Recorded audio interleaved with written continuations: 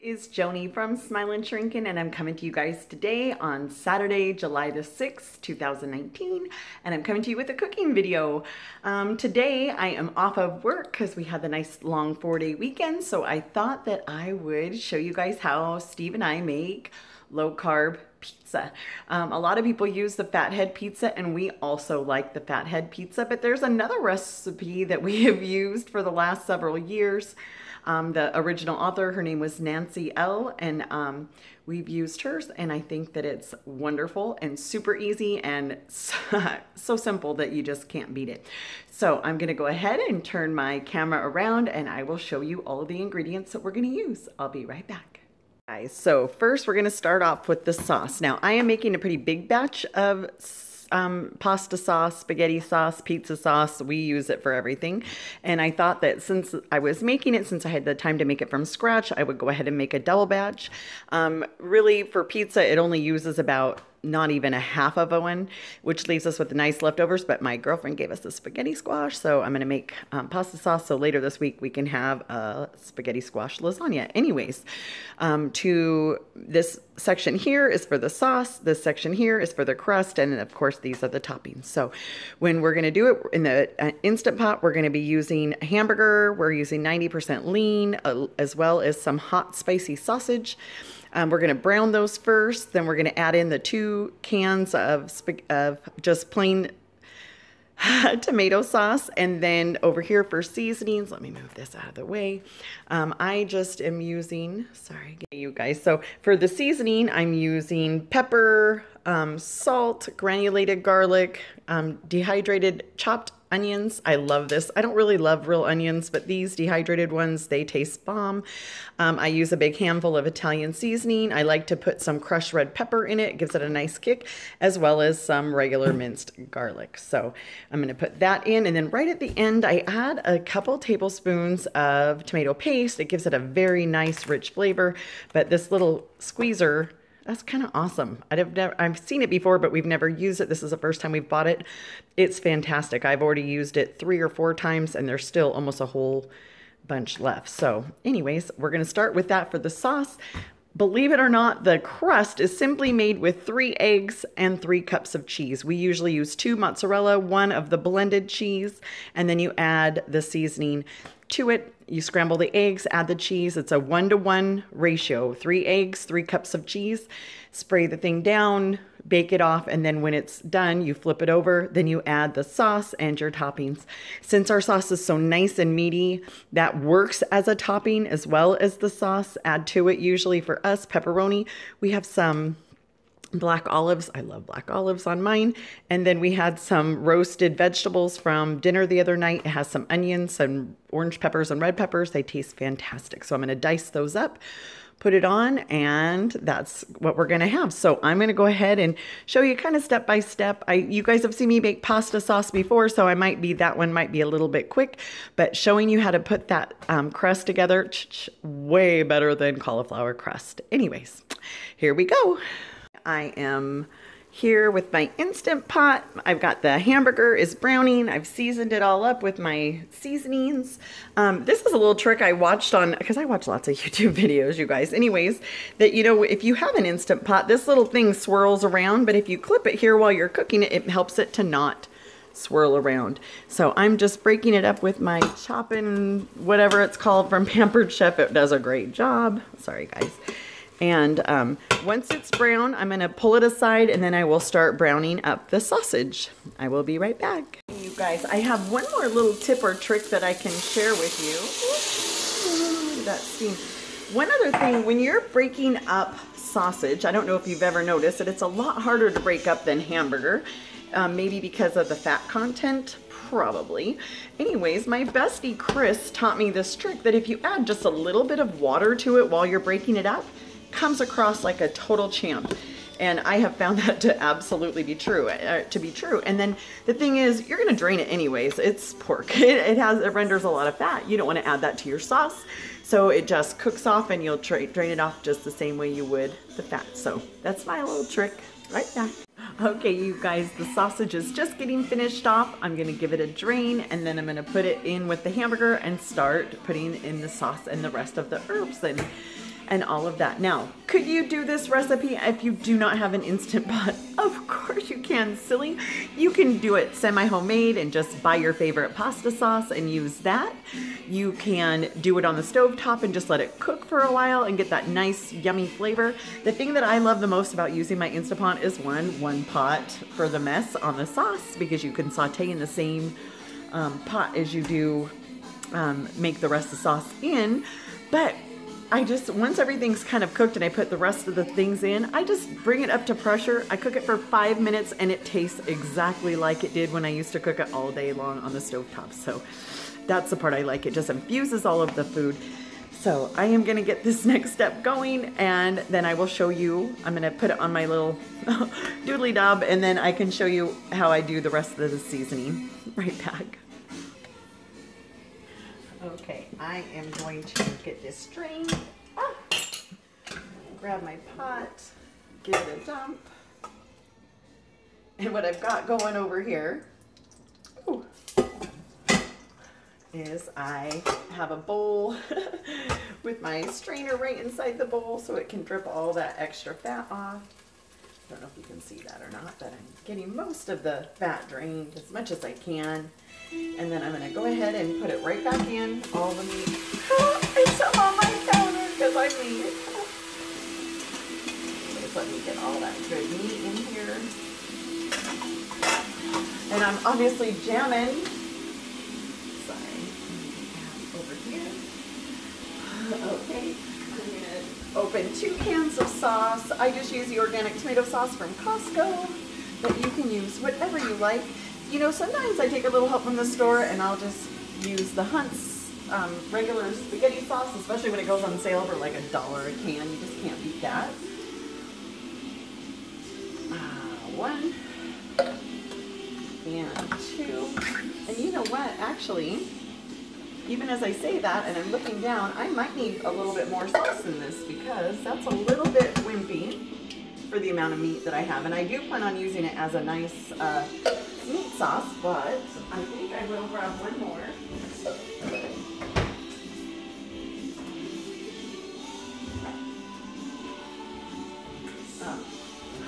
Speaking of, because it was on sale. And I'm sorry I'm blasting you guys out. I'm rocking out. Let me go turn that down. I'm going to pause. I'm adding just a Hunt's meat. It'll blend in with these two. Kind of cut it out. Cut it down a little bit, and I'm going to do this seasoning. Let me do this real quick. You know, sometimes I get letters from YouTube telling me that I can't monetize my channel on this video because I'll use a song in the background and it shows up. And it could break the copyright laws if I was to make money from this episode. But I just figure I have a lot of nice subscribers and I think that's wonderful. But I don't feel like making money. I'm okay. I don't think there's enough interest in the DS or in just these different things that I'm kind of interested in, you know, Stitch Fix and things like that, to have a huge following where you're going to make money. So I just always think it's funny that they found my little channel. Anyways, okay, so I gave that a good stir. I'm going to add in the seasoning. I tend to just use my palm. Can you see? Just a little palm. I would guess that's about a teaspoon of pepper, maybe a little bit more.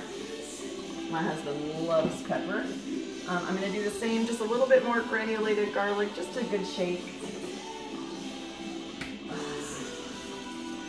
About a tablespoon of the onion. I've already added a little bit in when I was browning the meat. And I'm going to do the same thing with the Italian seasoning. This one I'm going to go a little bit heavier. Ooh, I'm going to go super heavy. Can you see it? That's all right. It'll give it great flavor. Let me give it one more stir. And then I'm going to turn off my Instant Pot because it was still on saute from when I was doing the beef and the pork. And I'm going to take my thing off my little arm so you can see what it looks like. Looks delicious is what it looks like. Okay, let me turn this around. You know how good I am at this. Can you see how yummy that looks? Oh, and it's already starting to bubble. That means it's going to come to pressure very quickly. Let me go this way. I'm gonna have to turn it around. You guys know I'm not good at that. Hold on. Okay, you guys, I also forgot to show. I took about a half a teaspoon of red pepper flake, and I also added another tablespoon of the minced fresh garlic, you know, from Costco. You know what I'm talking about. Gave it a good stir. It already has a little bit of heat from the hot sausage. Gives it a little heat, but the red pepper flake does even better. So, but it doesn't make it too spicy because I'm kind of a wuss. So first thing I'm going to do is I've got it going from off. I'm going to put my lid on. At least I think I'm going to put my lid on. Come on. There we go. I'm going to set it to sealing, not venting. And then I'm going to come down here, hit manual. It's set for 5 minutes, so I'm going to just leave it there. So we're all done with the sauce. I'm going to come over here. I'm going to start putting together the crust, and I will cook the crust. And I probably will not put everything together until later tonight because that's when my honey gets home. So let me turn and move the arm around, and I will show you how we make our crust. I will be right back. Okay, you guys, I am back. I just cracked my 3 eggs into a bowl, and I'm going to give them a quick whisk till they're nice and scrambled. Okay, that's put together. I'll set that over. Now I'm just going to measure out 3 cups of cheese. Now, can you grate your own? Yes, of course you can. And would that be the better thing to do? Probably. Excuse me 1 second. Sorry, getting a call. And I am going to, but let's be real, my real life says. So I'm going to measure out 3 cups, 2 of the mozzarella. This bag came with 4 cups. We'd already used it a little bit, so it still leaves a nice 2 cups there. And it leaves us some for the top, and I always call that top cheese the glue that holds all of your other toppings down. For this one, I'm going to actually just dip my measuring cup right in the bag, so I hopefully won't make as much of a mess. I've met me. Speaking of that, I watched part of that video back and saw that when I dumped the meat back in, it totally spilled on the back. So I already cleaned that up in case you caught that too. I got that one all cleaned up. So we are all done with this cheese, the cheddar jack cheese. Now, some people use just mozzarella cheese. In fact, the recipe called for just mozzarella cheese, but my husband, Steve, when he makes it, he usually adds the other cheese, and it really has a nice extra little flavor. Okay, so I'm going to just put this to the side for right now. And then I'm going to grab my seasoning, and I will be right back. These two are the ones we add for the eggs. A little bit of granulated garlic, and that's probably 1/4 teaspoon, I would think. And then the Italian seasoning, and that probably a good tablespoon, I would say, gives that a nice flavor. And give it another swirl. Now, we use the same 1-to-1 ratio that for the total pizza that we're making. And let me grab that pan too. This is my pizza pan. Let me show you. I don't know how big it is. It's a pretty nice size pizza pan, and it's kind of deep. I think originally this might be a tart pan since it has such a nice lip. But the bottom of it's really nice and heavy, and so I'm going to give it a quick spray of canola spray. And usually I spray this right over the sink, and that's so if there's any overflow, it doesn't make the rest of my kitchen too greasy or slippery to walk in. Gave it a little spray. And I'm going to give this a quick toss with my hands. Just keeping it real. This is how I really cook. My hands are clean, I promise. Okay, and so then here I'm going to take my scrambled eggs that have the seasoning in it, and I'm going to pour that right over the cheese. And because I want to get all that good liquid in, I'm going to actually grab the rubber scraper. Got one right here, just to make sure I got all of it. Yeah, that's probably another tablespoon of egg. I'm glad I did that. Okay, and set that aside. And then I'm just going to give it a stir, just so it's covering all that cheese. Now, a lot of people, like, you know, it's funny, my brother, he's doing low carb and he looks so good. Can I just say, he and my sister-in-law both look fabulous. I don't even know how much they've lost, but man, are they looking good. My poor brother came the other day and his pants were like almost falling off. So he finally broke down and got himself some new clothes. He looks just great. I told you guys about my brother. He's like one of the sweetest human beings I've ever met. He is so smart and so funny. He's seriously the smartest person I've ever met. And certainly one of the most funny and genuine loving guys. Anyways, enough bragging. So this is what it's going to look like. Let me give you a quick look. It just literally just coats that cheese and it makes it into, just looks like a bowl of cheese really. And then I'm going to pour it over here on the pan and then give it a little smooth so that it's evenly distributed. And then I'm going to give it a bake, and that'll bake this bottom crust. Now, I remember the reason I started telling you about my brother, sorry, I digress. When my brother first started doing low carb, he had was doing so good, but he was kind of missing pizza. Like, who doesn't, you guys? Anyways, so he and his wife had been looking at recipes, and he tried that cauliflower crust pizza, and it sucks. This is so much more delicious. It is. It just is way better tasting. And I said to him, I said, I promise you, try mine. He tried it. He wrote me back, OMG. He was like, that is so much better. And it really is. So I'm just giving this a good flattening like you would dough. Now, this kind of pizza you can pick up because it's a little bit thick enough to do that. That if you like a little bit of a thicker crust, you can do a 4-to-4 ratio, 4 eggs, 4 cups of cheese. But my husband and I, we like the thinner one, which is the 3-to-3. And then, so once it's smoothed out, just where you're cooking it, you're gonna give this a little bit of a bake until it's a little bit golden brown. So I'm gonna show it to you when it's done cooking. Oh, when I started to tell you, I have an attention span the size of a mite. I use the same recipe, the 1-to-1 ratio. When we make enchilada casseroles, I use 1 egg, 1 cup of cheese, and instead of using this big pan like I do for pizza, let me show you, I just use a little cake pan. You see how much smaller that is? And I use 1-to-1. It cut, because this is still pretty big, it's not tiny. It makes it about this thin, like a flour tortilla shaped. So I'll make 3 of them, but I do them just 1 egg to 1 cup of cheese and blend it up, put it in one, and then I have 3 of them, and then bake them off, and I use them as the tortillas for my enchilada casserole, which is just enchilada sauce, hamburgers, onions, stuff like that. And it's so good. The first time I made it, my husband said, "Are we cheating?" And I said, "No, babe, it's low carb." He goes, "Are you kidding me? This is so good." I said, "I know." Anyways, okay, so I am gonna put this in the oven at, I don't remember what degrees, but I'm gonna look it up and I'll be right back. Hey, did I tell you I'm gonna put this crust recipe in the bottom when I upload this? So if you ever wanna try it, you can try it. So I'll be right back. Okay, you guys, I just double checked the recipe. It is 450 for 15 to 20 minutes until it's golden brown.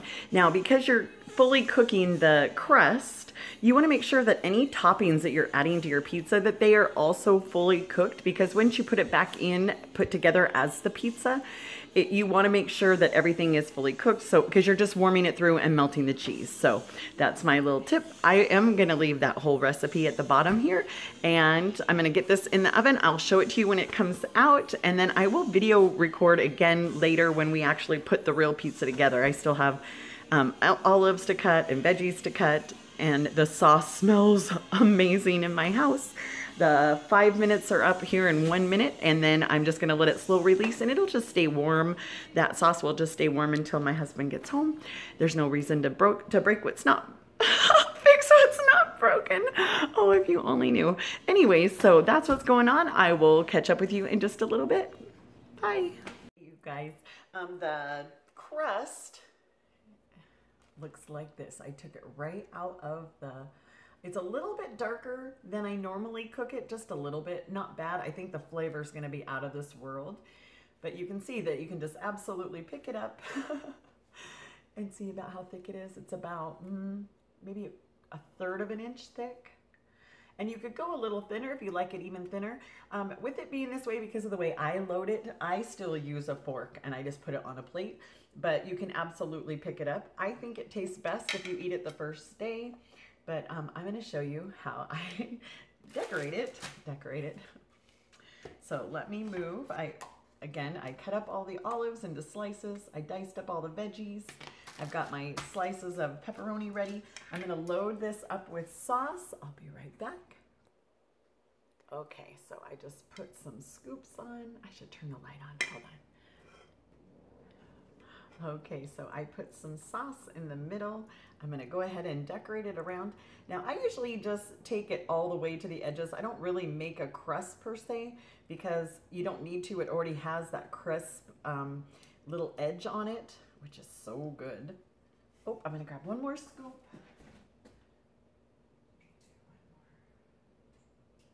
Okay, I did a scoop and a half because I want to take it all the way to the edges. It's nice and oh, it just smells incredible here. So it's all over the whole thing. It's nice and even. Now I'm gonna grab the cheese. I forgot to do the cheese before I do cheese, so I'm gonna go ahead and put the other toppings on, and then I'm only gonna put cheese on the top. Sometimes I sprinkle a little bit on first. I'm gonna put a little cheese on first, hold on. Mozzarella. Ooh, that one's probably sorry. I should have planned better. I'm gonna give it just a light dusting. You don't need a lot because with the cheese and the crust, it's already nice and cheesy. So I just did a light cheese here, and then I'm gonna put the toppings on. Let me see if I can make this go down so you can see it a little bit better. I'm gonna put pepperoni and because in the sauce, there's sausage and hamburger. And then I'm gonna add my veggies. I know my husband, he likes jalapenos on his. And so I probably will put a little bit of jalapeno on half. It would burn my face off. I can't really have the too spicy of things. It irritates my stomach a little bit. I'm gonna do 2 more. Just a little bit more. Oh, come on, Weiss. Sorry, guys. There we go. 1, 2. And then I'm gonna sprinkle all the veggies. I'm gonna just, again, use my fingers. Nothing wrong with that. And this is just caramelized. They were roasted. We had them with our steak yesterday, or the day before yesterday, we had steak. So it's just probably a couple pieces of onion, caramelized onions, caramelized peppers, and I just cooked them in olive oil. So they do have a little bit of oil on there, but the flavor is dynamite. With Italian seasoning, it had, sorry, just 1 sec. It had Italian seasoning, olive oil, salt, pepper, and Italian seasoning, salt, pepper. That's all. Pretty basic is what I usually do that with when I'm roasting my vegetables to have with steak or whatever. And so good. They turned out so good. You know, it's funny, my friend Kristen, when she was here, when we went on our cruise, she got to have the roasted vegetables the way we do it, and she thought they were out of this world too. So if you need a second opinion, I'm sure Kristen would give you the A-OK. All right, you guys, I am gonna go grab the jalapenos, be right back. Oh, I suck at this. Okay, I've just grabbed the little nacho jalapenos like you have in the jar. They come already sliced. I am gonna try to just use my fork and put a few of these on, mostly because I don't want to get jalapeno hands. And I won't put too many on, maybe 5 or 6. And that way, if he will like that, he'll like that it gives it a nice little kick. And we'll do half. Now, usually, you know, this looks like it's a nice size, and it is. Even when my husband is at his hungriest, like after working, like on Saturdays, today is Saturday, he works all day, like we call it a bell. He works from bell to bell, from the time the store opens to the time that the store closes. He works all day, and they're supposed to get lunch, but when you're in the sales, it doesn't always happen. So Saturdays, he tends to be a little bit hungrier. Even when he is at his hungriest, he barely can eat a half of a pizza. When I first had my DS, I was only able to eat about 1 slice. Now if I'm having a big tummy day, because you know when you're a sleever or a DSer, you have some days where your tummy, you can just, you know, you get very full quickly, and it's amazing. You're like, wow. And actually it kind of pisses me off when it happens. And then you have other days where you're like, I cannot believe I ate that with my little tummy. I can't believe it. So even on a hungry day, I can usually only eat maybe 2 slices, and that still would take me a while. So I use this is only about a cup of cheese between the bottom and the top, because remember, this originally had 4 cups of cheese. We'd already eaten a cup. I used 2 in the crust and then 1 sprinkled about. I'm gonna add a little bit of Parmesan cheese. Excuse me 1 second, because why wouldn't I? I just bought some at the store. It was on sale. Yay, Parmesan cheese. That's not part of the recipe, but why wouldn't you? Why wouldn't you add just a little bit more flavor and that? So I'm going to give that a light little sprinkle, just a little bit around. Not a lot, maybe 2 tablespoons. It just adds another layer of flavor. So here is the top. I'm going to go ahead and put this in. Again, everything on here is fully cooked, so I am going to just put it in the oven to warm it up, but I'm not going to do that until my husband gets home, so that it's nice and fresh when he gets here. I'm going to start putting together a Caesar salad to serve with it, and I think that that's all. I'll check back in and I'll show you how it turned out and what it looks like. Be right back. Okay, you guys, the pizza is done. It looks so good. Steve's the one that cut it up for me. I asked him to be on video. He said he did not want to be on video today, so maybe next time. Okay, I'm gonna grab a piece here.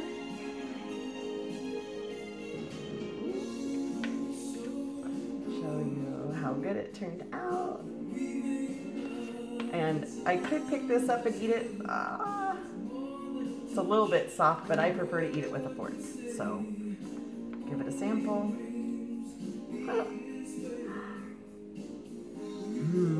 That's delicious. Okay, you guys. That's really good. I'm gonna leave the directions down below.